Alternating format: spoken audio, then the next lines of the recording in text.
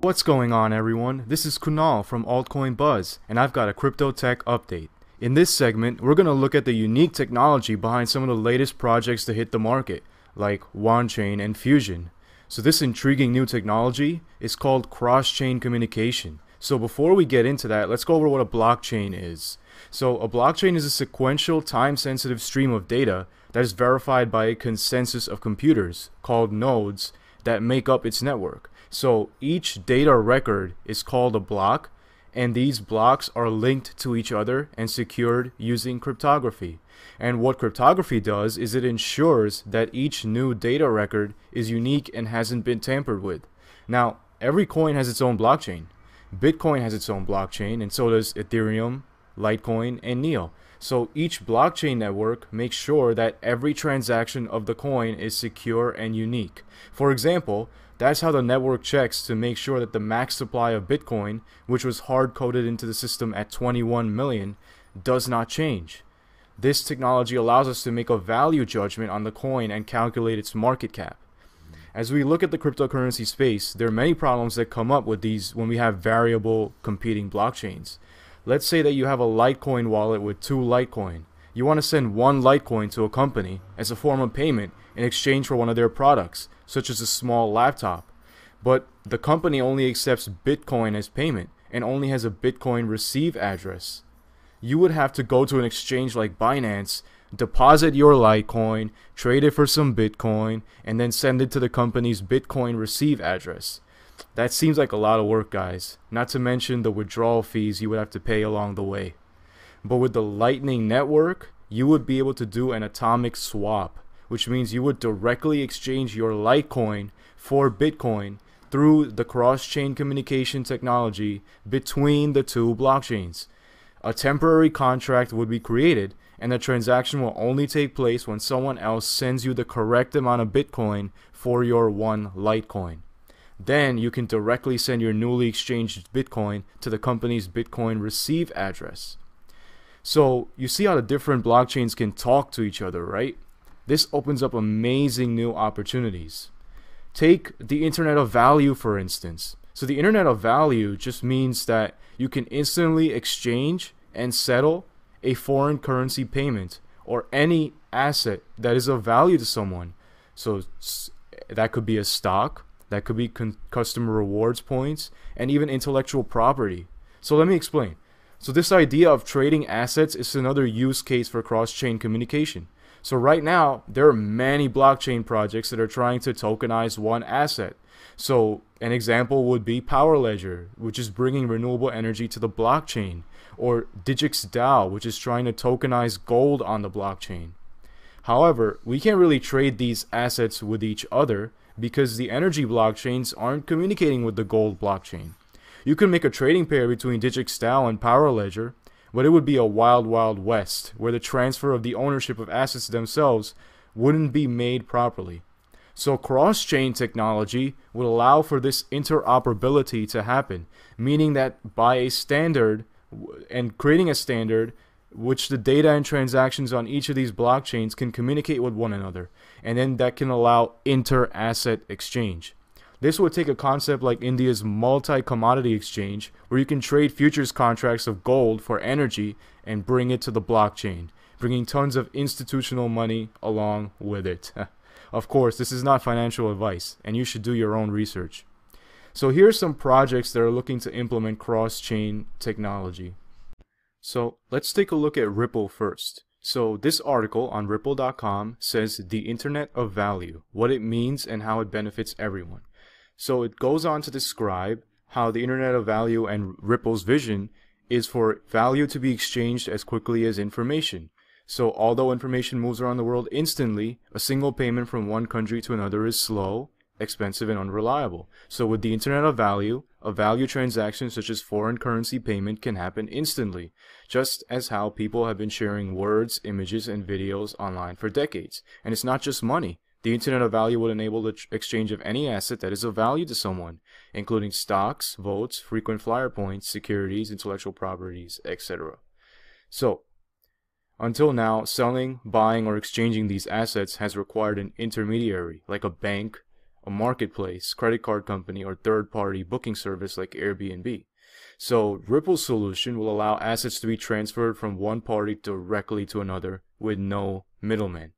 The transfer is validated, permanent, and completed instantly. So what they're talking about is, yes, using, like, for example, Bitcoin, we can have a trustless system without a third party where you can transfer one Bitcoin for another Bitcoin or send one Bitcoin to somebody else.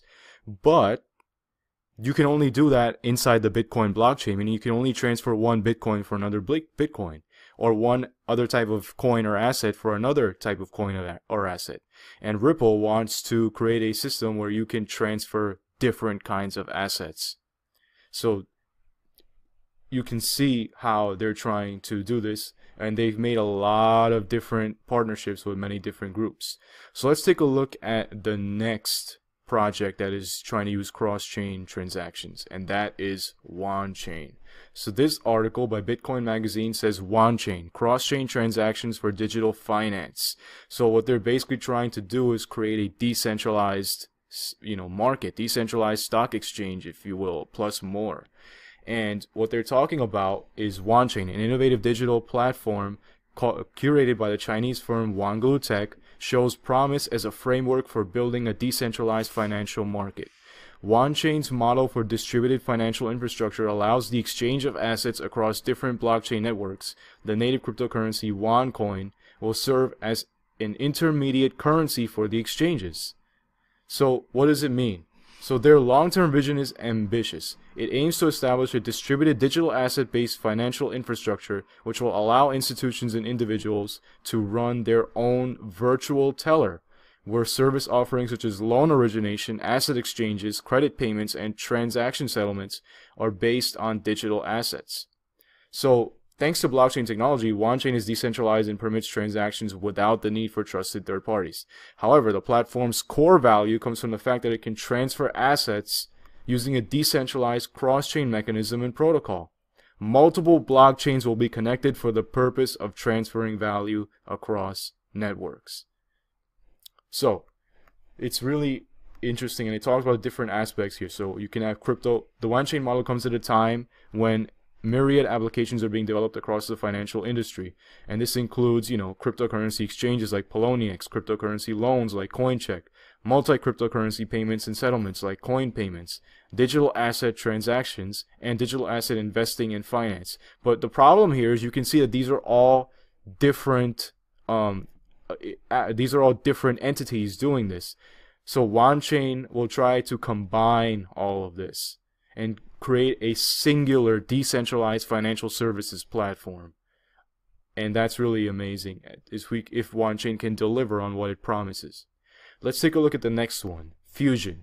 And the main vision of the Fusion project is to solve the interoperability issue by establishing a platform level public chain which would connect all kinds of values, provide complete financial functions, communicate between diverse communities and tokens, and bridge centralized and decentralized organizations to bring the Internet of Values as early as possible. So here's that buzzword again, Internet of Values. So in order to achieve this vision, one must build a public chain which allows different tokens to be mapped to it. This will allow these tokens in the same chain to be used to achieve multi-token smart contracts.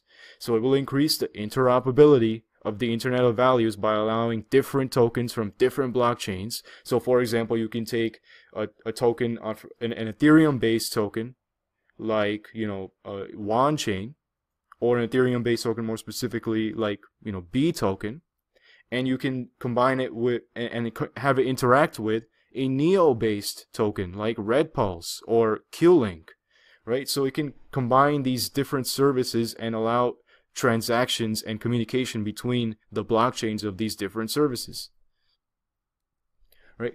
So that's Fusion, and it's really an amazing thing. And let's take a look at the last one here, Icon. So Icon is a massive platform that will allow various blockchains to interact with each other via smart contracts. And this is on CoinCentral's website here, talking about what is Icon, a beginner's guide to a global decentralized network. And we heard this term, hyperconnect the world, and they want to build one of the largest decentralized networks in the world. So Icon wants to do this by building a massive platform that will allow various blockchains to interact with each other via smart contracts. So what does that mean? That means existing within what developers brand the Icon Republic, communities will connect with each other using Icon's loop chain technology. Its end game is, this is the important part, its end game is to provide a platform where players from financial, security, insurance, healthcare, educational, and commerce industries, the largest industries and sectors in the private sector and beyond, and they can coexist and transact on a single network. So they have a nice diagram with us, and they can show, like, here's an industry number 1, here's industry number 2, here's industry number 3, and here's industry number 4, and they're all communicating with each other. So information from this industry can be tapped by this industry if necessary and if allowed. Remember, this is all cryptography, so it's all secured, and only the information which you allow to be shared is going to be shared throughout this network, and it's all controlled by smart contracts. And yeah, so it's really a cross-chain technology. Really could be, if delivered on, would be the next step in blockchain, where you cannot, it's not just about, you know, one individual chain. Like let's say, for example, I'm investing in Bitcoin, so I hold, you know, X amount of Bitcoin, and I can, you know, send it to somebody else, and then they'll have Bitcoin. With cross-chain technology, I can take one Bitcoin and send it to someone on the Lightning Network, and they can have, you know, one Litecoin if they send the Litecoin back to me. So we can do direct cross-chain technology. It's going to essentially make, you know, centralized exchanges obsolete in this specific use case. And because then everyone will be able to transact, you know, many different assets throughout, you know, the blockchain without any third party, without any intermediary. So what do you guys think? Do you guys believe that, you know, cross-chain technology has a future? Which specific project are you guys really invested in? Is there something else you guys want to add to the conversation? So please comment on the description down below. You can also check out the AltCoin Buzz Twitter account, where we're up to 73,000 followers now. Right, that's awesome, guys. Keep it up. And what we're trying to do is build a decentralized media network, and we're really looking to capitalize on what's going on the blockchain. So thank you very much, guys, and we'll see you in the next video.